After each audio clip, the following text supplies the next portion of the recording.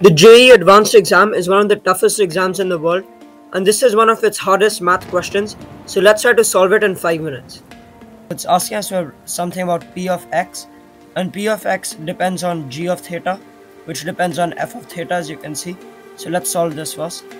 So what is the determinant of this? Looking at the first cofactor, it's 1, so it's like 1 minus the multiplication of this, so that becomes 1 plus sine square theta. Then we have we do the same thing with sine of theta, and when we do that, we'll see it's negative sine of theta plus sine of theta, which is 0, so that doesn't matter to us. It becomes 0. With 1 we get sine square theta plus 1 again, so we have 2 times this, and there's a 1/2 in front, so it's 1/2 times this, which gives us 1 plus sine square theta. So that was pretty quick. Now let's do the same thing here, but we see a trick. Sine of pi is just 0, this is also 0, and this is also 0, which simplifies things quite a bit. Now continue the determinants, it's negative, and that gives us negative cosine of theta plus pi over 4. And now what are we multiplying that by? We're multiplying it by this minus this, but this is 0, so it's minus of this times this, so the minuses make it a plus. Cot, it's the same angle. Cot is cosine of something of a sine of something, so we can write it as this. And now we multiply by the natural log of 4 over pi. Okay, so we multiply by that. Now what do we add? We do the same thing with tan, right? So now we can ignore this, and now we just focus on this. So this part is again going to be 0, so it's just this, plus tan of theta minus pi over 4 times this, so times this product. So sine of theta minus pi over 4 times tan of theta minus pi over 4 is sine squared of theta minus pi over 4 over cosine of the same, and then that is multiplied by natural log of pi over 4. Now pause the video and see if you can find this yourself, but this, we call this x and this x.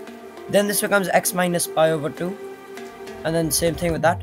So this, since sine of x is equal to cosine of x minus pi over 2, or 90 minus pi over 2 actually, this will, we can make this cosine squared and this sine squared, which would make this the exact same.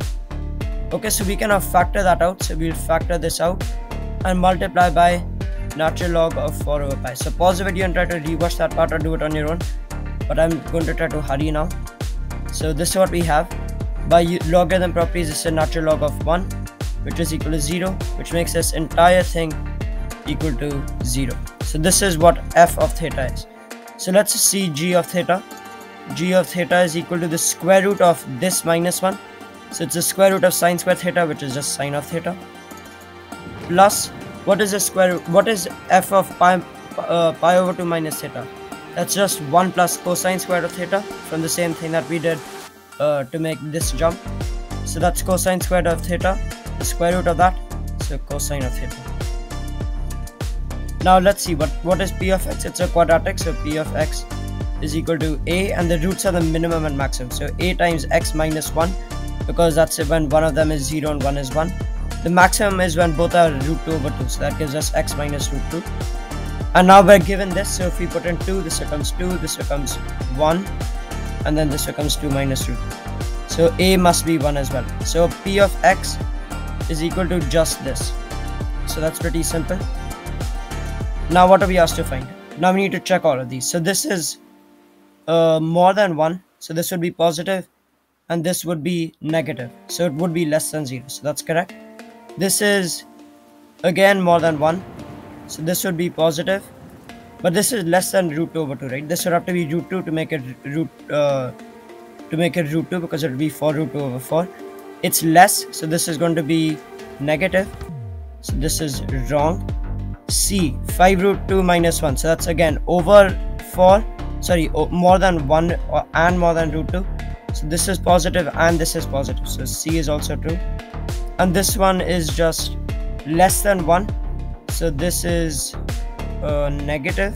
Okay, so this is a new one, negative, and this one is also of course negative, so this is actually positive. Okay, so it isn't less than 0, so this is also wrong, which means the final answer is A, C.